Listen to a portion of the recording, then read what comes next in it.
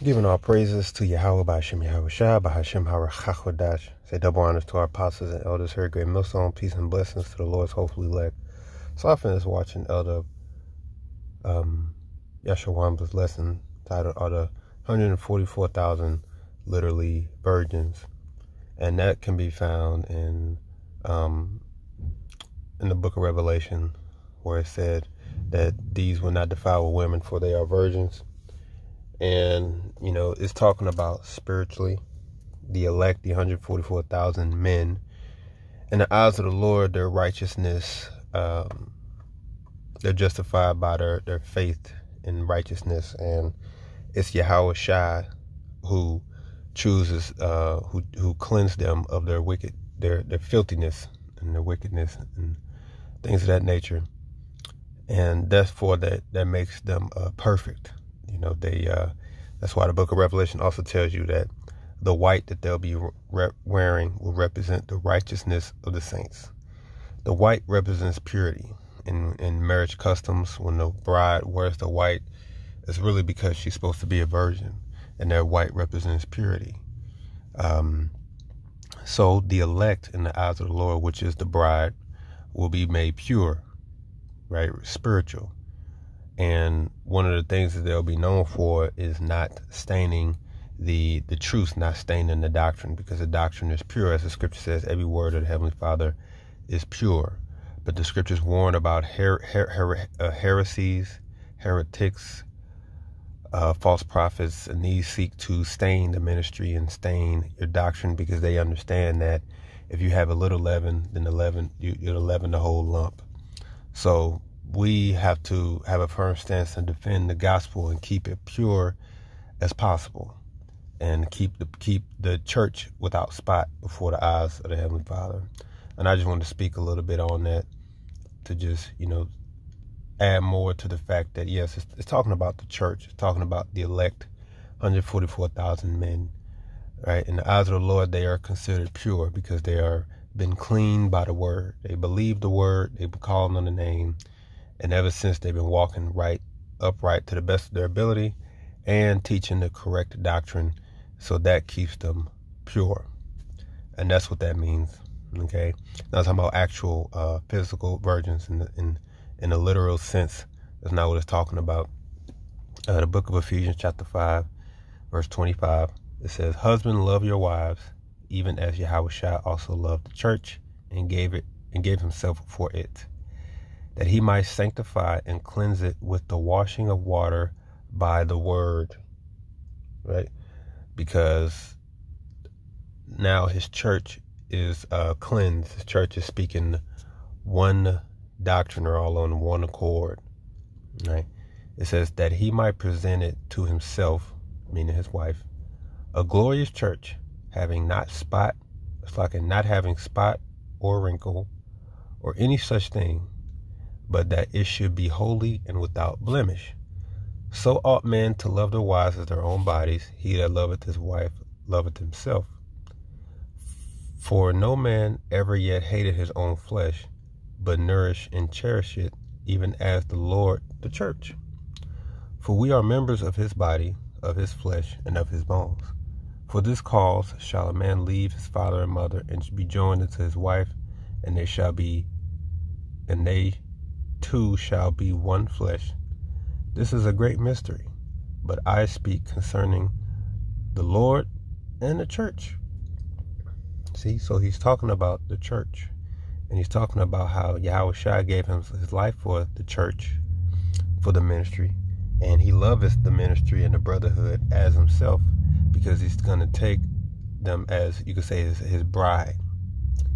So that explains why the scripture says that the woman, represents playing a harlot by diving into what? Other gods, other philosophies, other doctrines. When you're clean, as the Lord made you clean, your doctrine is whole. It's one Lord, one baptism. Diving into other philosophies and trying to merge the truth with the world and your worldly knowledge, because that's what Jake does.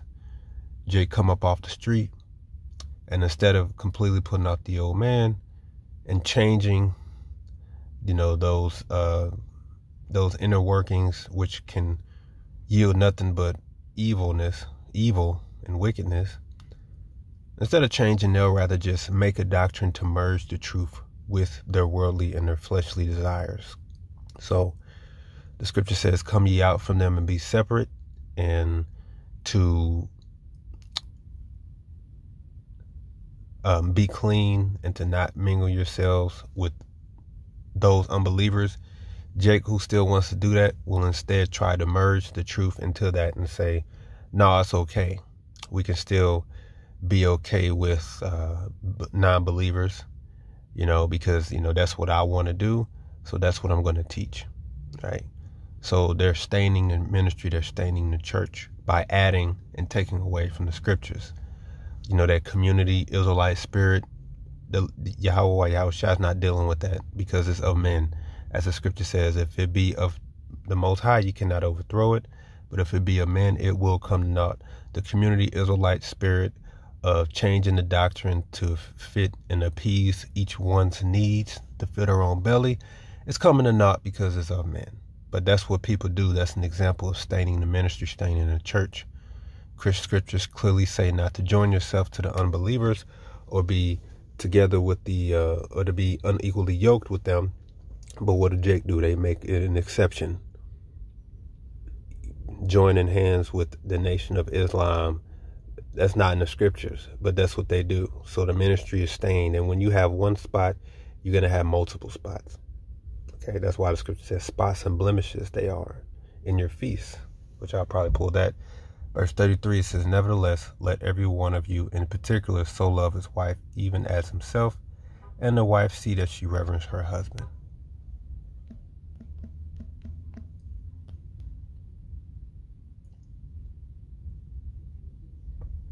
Jude chapter 1 verse 12.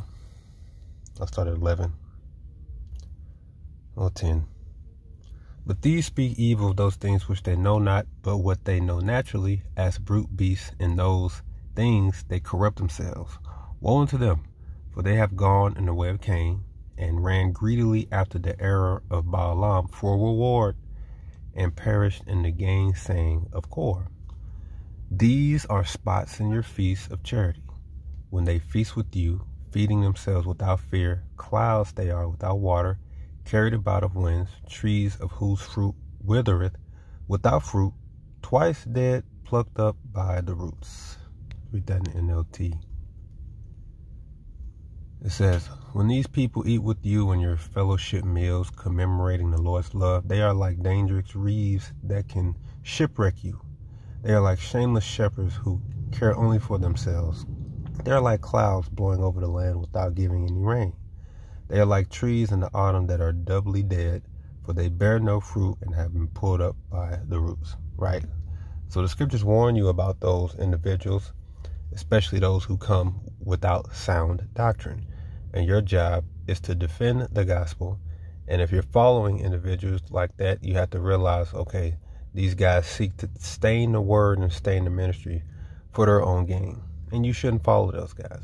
Okay, I mean, we're making it kind of plain, very plain. But yes, the virgins in the scriptures is just referring to the church, the righteousness of the Israelites. Slocky, I see this woman, Edomite woman, trying to park. She about to hit somebody's car. She got all this space. I tell you, it's talking about the church. Okay, the righteousness of the elect. They are without sin in the eyes of the Lord. And not only that, but they keep the doctrine pure, to keep it holy. Even Yahushua himself was very peculiar about being perfect. As Revelations chapter 2, this woman can't drive, man. She can't drive, man. Slakia. This is a parked car, and she's about to hit it because she doesn't know what she's doing. And she got all this space. Revelation 2, verse 4. This is him talking to the church of Ephesus. It says, nevertheless, I have somewhat against thee, because thou hast left thy first love. Remember therefore from whence thou art fallen, and repent and do the first works, or else I will come unto thee quickly, and will remove thy candlestick out of his place, except thou repent. It says, but this thou hast, that thou hatest the deeds of the Nicolaitans, which I also hate. He that hath an ear, let him hear what the Spirit saith to the churches.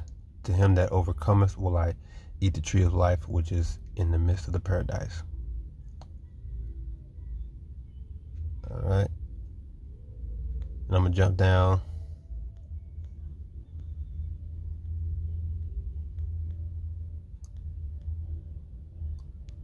And he's talking to the church of Pergamos. Verse 12, it says, and to the angel of the church in Pergamos write, these things said he which hath a sharp sword with two edges. I know thy works, and where thou dwellest, even where Satan's seat is, and thou holdest fast my name, and hast not denied my faith, even in those days wherein Antipas was my faithful martyr, who was slain among you where Satan dwelleth. But I have a few things against thee, because thou hast there them that hold the doctrine of Balaam. We just read about that. Who taught Balak to cast a stumbling block before the children of Israel, to eat things sacrificed unto idols, and to commit fornication. So hast thou also them that hold the doctrine of Nicolaitans, which thing I hate. Repent, or else I will come unto thee quickly, and will fight against them with the sword of my mouth. So when it came to that church, he didn't like the fact that they still had false doctrines into the church, because it caused stains to the ministry and caused Israel to go off. So what did he say? He said, get rid of it. Because as we just read in Ephesians, right? Paul said, the Lord wants to, he said, I want to present the Lord's wife, his church, to him as a chaste virgin, as a woman, pure, not known for dibbling and dabbling with other men, right? She's pure. You're just right. You're a virgin. You have one doctrine, one baptism, not secretly worshiping this God, not secretly eating things sacrificed to that God. It's talking about purity all over. We're going to be pure in the eyes of the Lord because, for one, Lord willing, we're part of the number. For one, he cleansed us of sin, and we're justified by our faith in him. So therefore, in his eyes, we're pure. And then also, the doctrine that we teach is going to be one. It's going to be one. It's going to be pure. It's going to be on one accord, praising the names, Yahweh, Bashem, Yahushua, one name, one baptism, one Lord.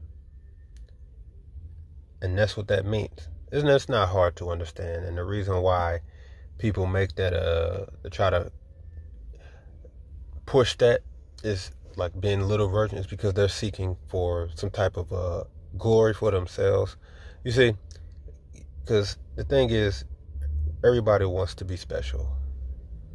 And the fact that, we have the truth that we're Israelites, number one, that we're Israelites, and that the Lord opened up our minds to understand this truth, and even prophesied or have our special gift, that makes us special already. But you see, Jake want to be more special. Okay, so they look for ways to seek out their own glory, or to say, I'm more special because of this. And that's why they do it. Proverbs 25:27 says, it is not good to eat much. It is not good to eat much honey. So for men to search their own glory, it is not glory. Because they're trying to search their own glory. And they're trying to, basically say that I'm more special because of this. And this is what you see when Jake when they eat too much honey. That's why earlier in the verse it says, verse 16, hast thou found honey? Eat so much as is sufficient for thee, lest thou be filled therewith and vomited it, right? Because though it's sweet, too much of it, then it can make you sick. And that's why the scriptures talk about being over righteous much. So you have jakes that do those type of things, that add to the scriptures, add to the doctrine to make themselves, to seek their own glory, right? but it's very plain and understand what it's talking about. And the elect will understand that that's what that's talking about. And Paul himself condoned marriage. I want to read that. Paul himself is telling you to marry, aka have sex. So are you saying that he just told you to write away your salvation ticket? That's 1 Corinthians chapter 7 and 34 says, there is a difference also between a wife and a virgin. The unmarried woman careth for the things of the Lord, that she may be holy both in body and spirit. But she that is married careth for the things of the world, how she may please her husband. And this I speak for your own profit, not that I may cast a snare upon you, but for that which is comely, and that ye may attend upon the Lord without distraction. But if any man think he behaveth himself uncomely toward his virgin, if she pass the flower of her age, and need so require, let him do what he will, he sinneth not, let them marry. So what is Paul just saying here? So he's teaching, I'm trying to, the best way to really build yourself up in this truth is not to worry about marriage. However, if you're already a spouse or you already have a woman and, you didn't go into her yet and she's hot and, she's ready and she needs so require, he said, go ahead and do so. You didn't sin. Let's read that in the NLT. It says, but if a man thinks that he's treating his fiancée improperly and will inevitably get into his passion, let him marry her as he wishes. It is not a sin. Right, so it's not a sin. So Paul in the same chapter is telling you that it's okay to marry, that it's okay to have sex. So how is it all of a sudden you have to be a virgin to be part of the 144? Like, just use common sense, people. But again, these guys are trying to search out their own glory. Because Jake want to be more special, even though they're already special. But they got to say, no, I got to be more special. Right? So, no, that's not what it's talking about. Okay, and it's very plain. You go watch the other lesson. Very, very good. And, we're going to constantly go over a topic every now and then. Because the question does come up. Because it's about a spiritual. It's all about spiritual. Right? In that sense. But no, it's not a sin to not be a virgin. Or to be married. Right? With that, shalom.